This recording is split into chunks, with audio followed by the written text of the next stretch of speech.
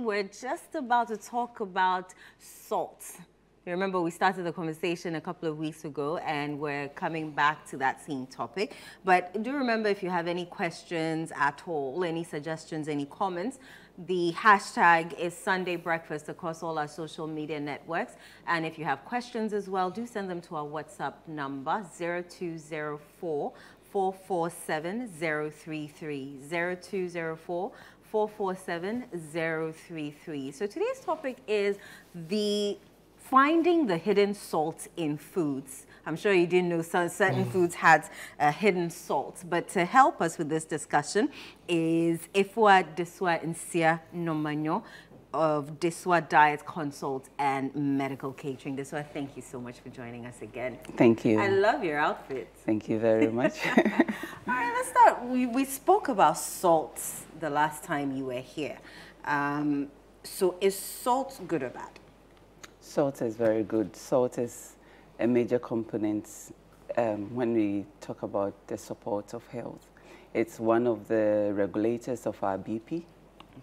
So, of course, it is very good. It is needed at every point in time to support life. What makes it so talked about as bad is the quantity. Yes. Yes, I think the last time you told us how much yes. is good. Yes, Yeah. yes. Right. So it is the quantity, yeah. So when you get the quantities right, you realize that salt is very, very significant in our lives. Okay. In our health. Why do we need to reduce our salt intake in the first place? Yes. So when we're talking about the quantities, we are trying to make the necessary efforts to ensure we stick within the adequate requirements, especially the standards set by WHO, our instructors of health. So the normal person is supposed to take about a teaspoon of salt in a day. And this salt is supposed to be, this quantity should be from breakfast to your last meal. So, yes. I'm stuttering at this point. So if you don't consciously reduce it, then you are exposing yourself to high intake of salt, which will affect your BP. We should also be mindful that BP is one of the major risk factors. Salt is one of the major contributors of BP, and BP will affect your heart and will also lead to stroke. So there are other secondary factors of BP, that is a high blood pressure. So to be able to stay within the normal range, salt is major. Reducing our salt is very important. You should know that the leading causes of death in the world, the 4 first are all contributed to high blood pressure. So then reducing your salt intake is very, very important. When you say hidden salt in foods, what kind of foods have salts that are hidden? Like, talk to us about that. So before I go there, I must also throw light on the fact that it is not everybody who is supposed to reduce the salt intake. Okay. There are some people who are salt sensitive. So for those people, even if you are not a known BP patient, you are still supposed to stay within the minimum requirement. There are others too who are not salt sensitive, like I am. For such people, when you are even drinking water, you should put in a little salt, because you don't respond easily to salt. So you might see that you're feeling weak, you're feeling dizzy, you look very tired all the time. So those people, and people who are very physically active, like the sportsmen, they are also supposed to increase their salt intake because they lose a lot through the sweats. Okay. And if the kind of work you do, even if you are salt sensitive, and if you are not salt sensitive and you work in an environment that does not support sweats, you are not supposed to take more because you will not be able to excrete the excesses. Okay. So that said, we want to talk about, I'm coming to your question, the hidden salt. So when we are talking about salt, we all come close to salt, the added salts. Right? But the added salt is about 20% of the intake. Wow. Most of them are hidden in the foods we take. So we have some pictures around.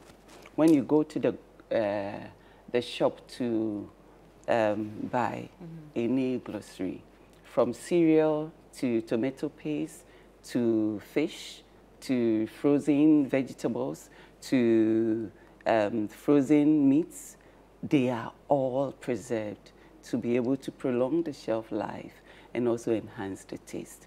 Most of them are preserved in a way that you will not even taste the salt. Let's come to our local markets. Our dry fish, our Kobe is not even hidden. That one, prison. Yes, it's there. It tells you that I am there. You literally even see the salt around it, right? Yes, I feel you. You see everything. So that one is bold. But the hidden ones like Henry's.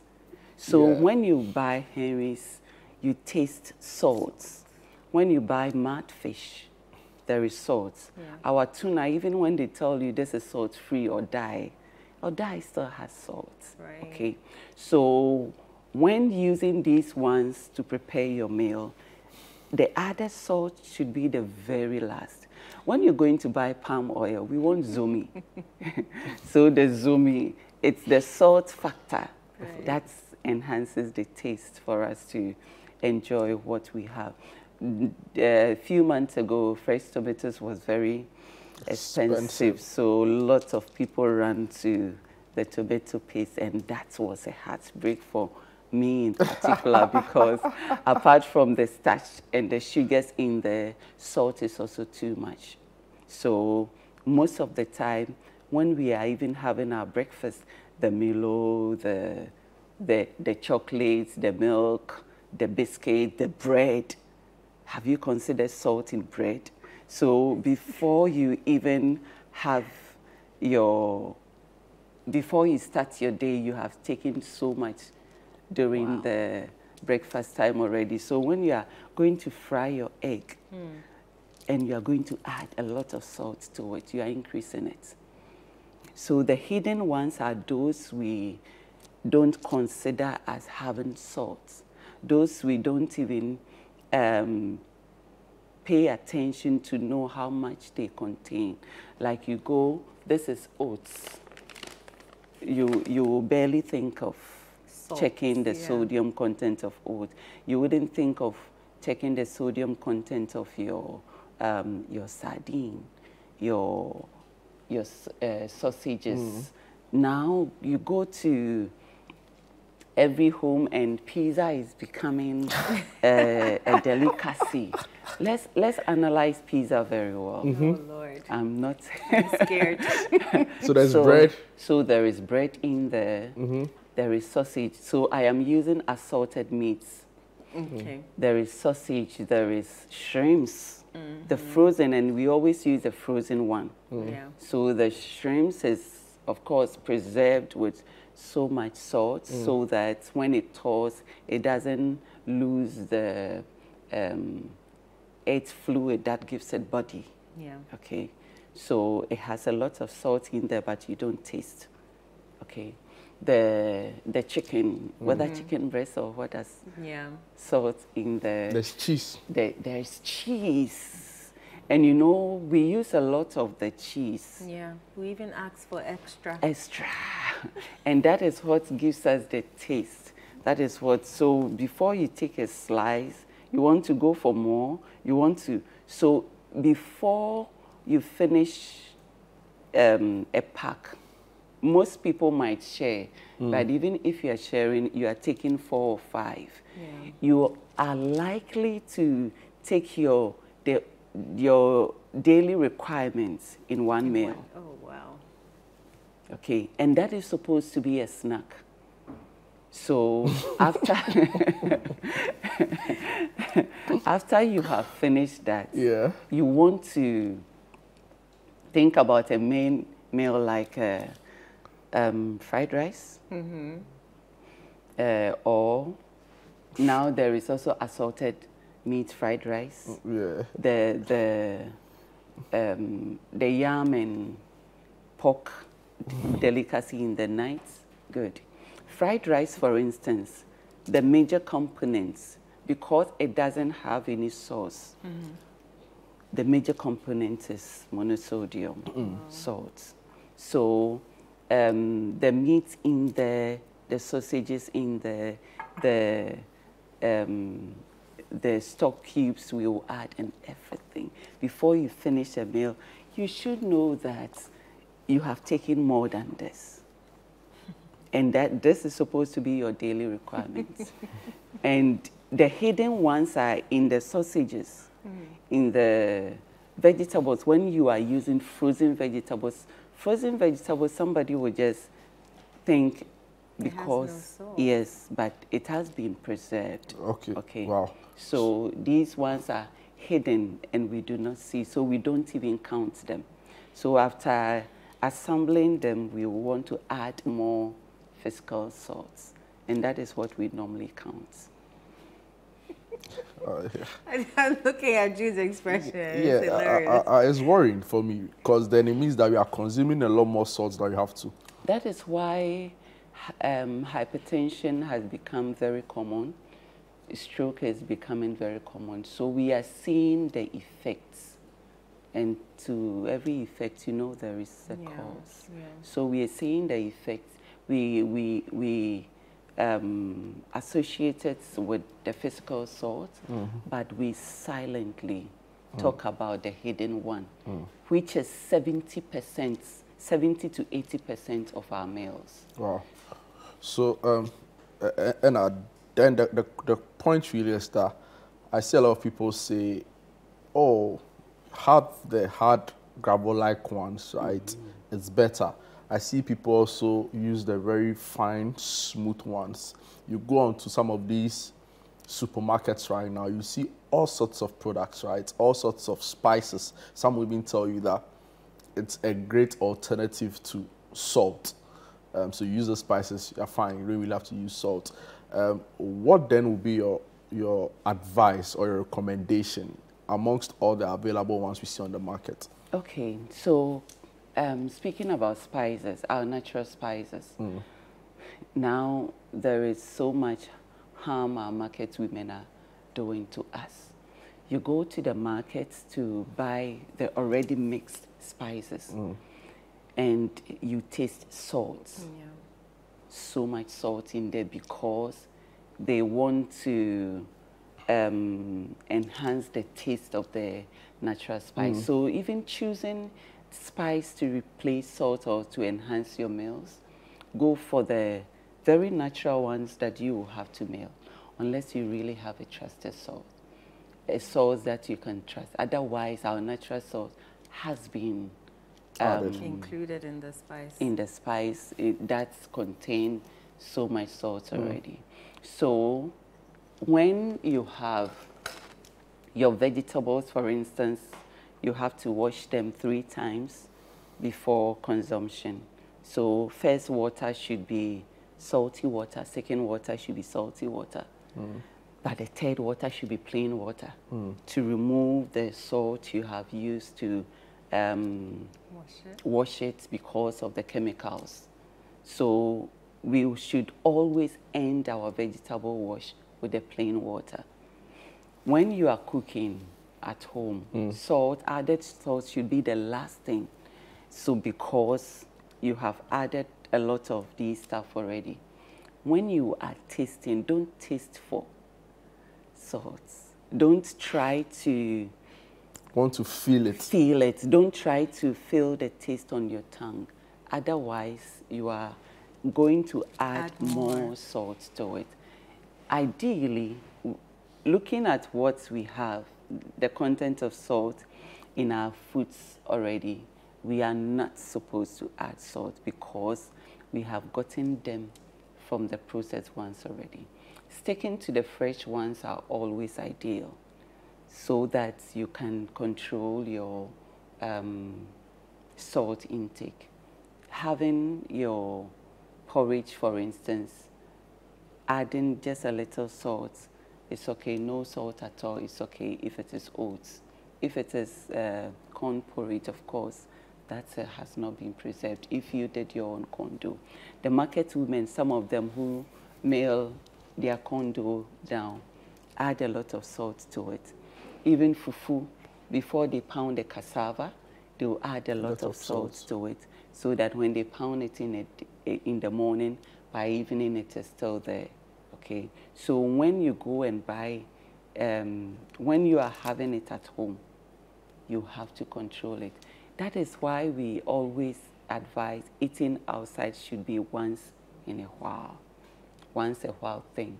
When you have to eat every day outside, you are exposed to a lot of salt because they will think about taste first before health.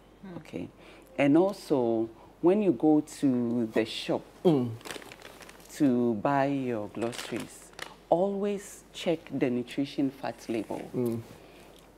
Check for those with lower sodium. Take your time and examine every one of them before you bring them home.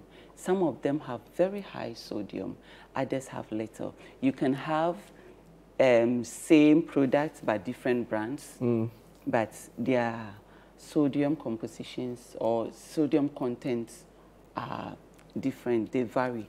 So looking for the lower ones are very ideal. So the key thing is you try and stick to the minimum salt intake by looking for the hidden salt in all the products you buy. Don't only think about the added salt.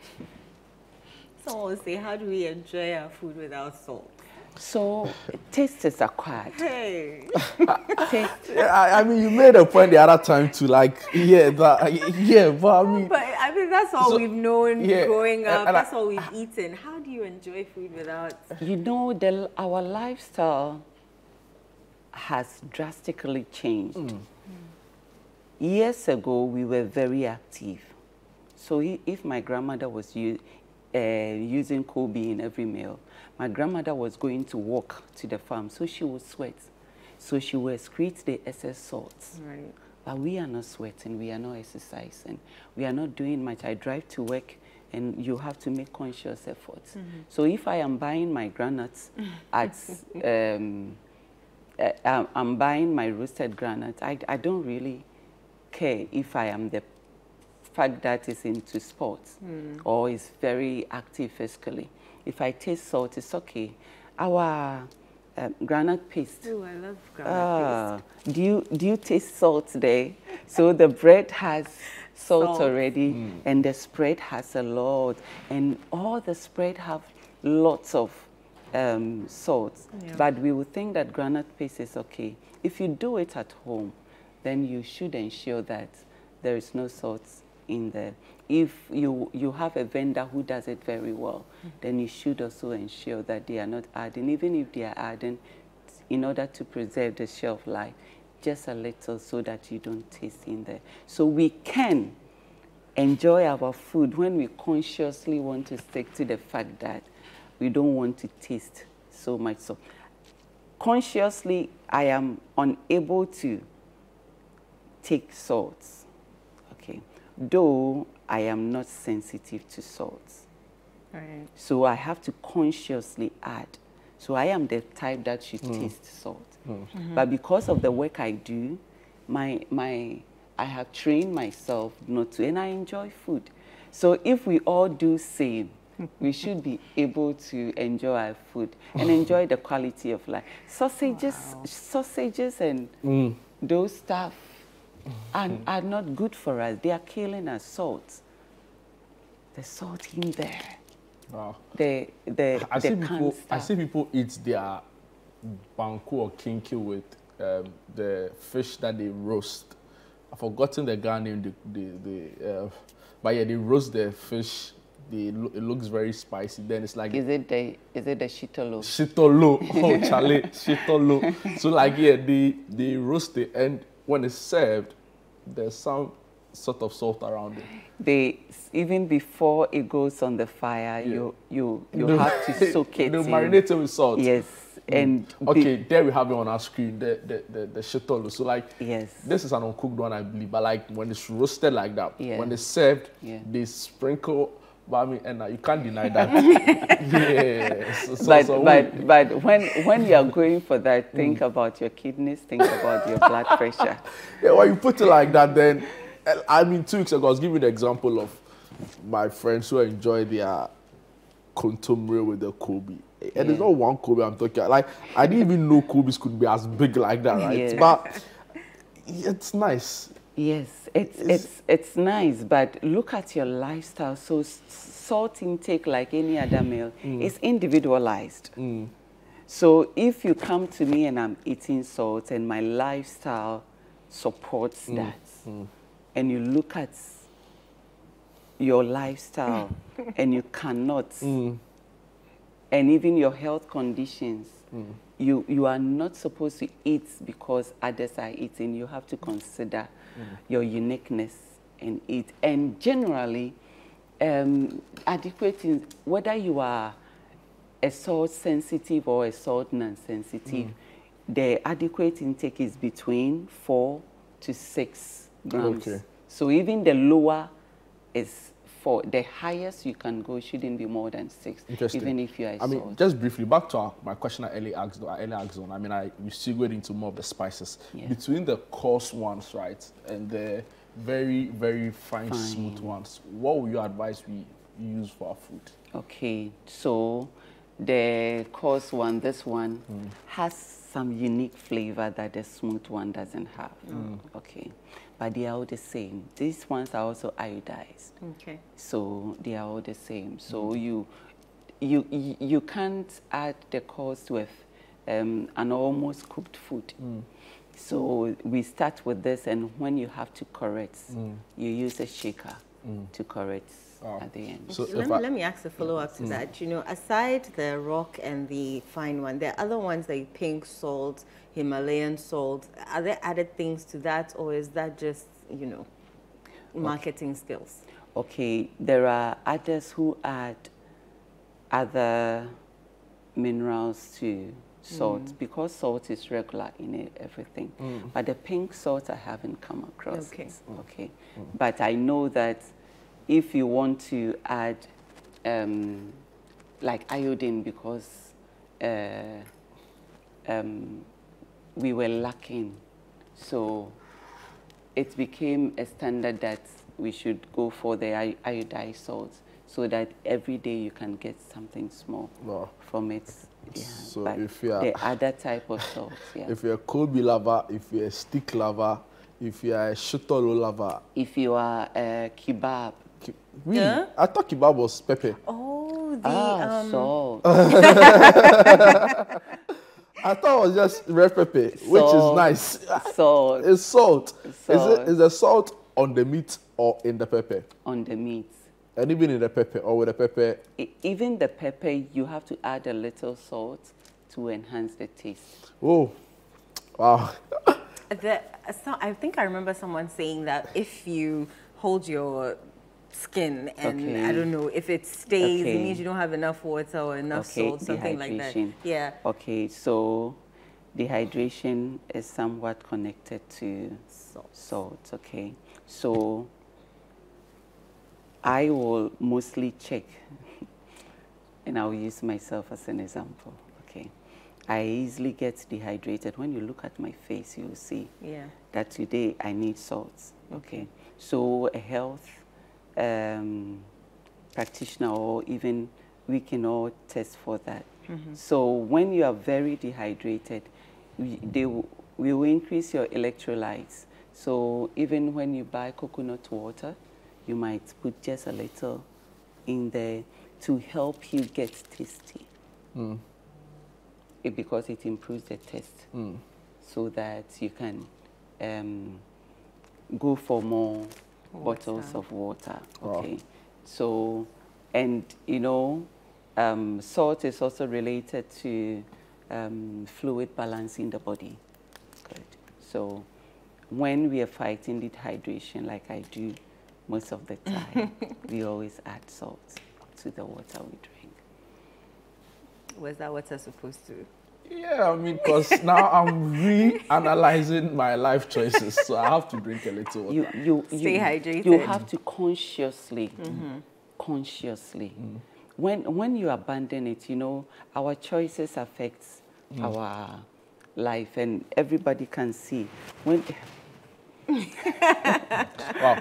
And we'll have to go back. Some messages are coming, and we do the show for our viewers, so we have to just try and address them briefly. It says, are there any other substitutes for salt, just like we have for sugar? So the substitutes for salts are hidden in potassium. And so I will not be quick to say yes, because those ones have high potassium. If I have a renal patient who want to go for a salt substitute, the substitute will rather do him more harm. Wow. Okay, because of the potassium in that substitute. Okay, so I will go for the natural spices as enhancers. Okay, there are other, all the other substitutes have very high potassium in there. If you are only BP, then that's okay, because it will also, it will even support your blood pressure. But you know, the path is that from BP you can, there is a link between that to your kidneys. So going for the suppressors or the substitutes, yeah, even the sugar one, there are now research that they are not so healthy. Wow. Okay. Don't So tell it me is brown sugar is part, because I've known all my life that brown sugar is the goat. brown sugar is It's not the just goat. as unhealthy as the white sugar. The Myth difference, busted. the difference is not significant, but we'll talk about sugar in our next Discussion. discussion. Wow. So grateful for your time, Anna. I know. You Yeah. don't know what to say. Yeah. I know. I feel like think we need to reevaluate Our choices. our food choices. Like, there should be a national level discussion on. Yeah, cause National level discussion. yeah, cause like Oh, a lot of the yes. things, a lot of the change, things a lot of the are change we important. need to see Yeah. happen in this country can only happen if there's a deliberate national consciousness, right? Yeah. So, That's true. yeah, I think it's about time. But Anna, so grateful for your time. So Thank grateful you, to thank have you. here. I wanted to eat Kubio. It makes So, sense. so you can eat, but just a little. Just a little. And you are not supposed to add salt because you've gotten the salt from it. So there should be no added salt. And I thank you Just so combine. much.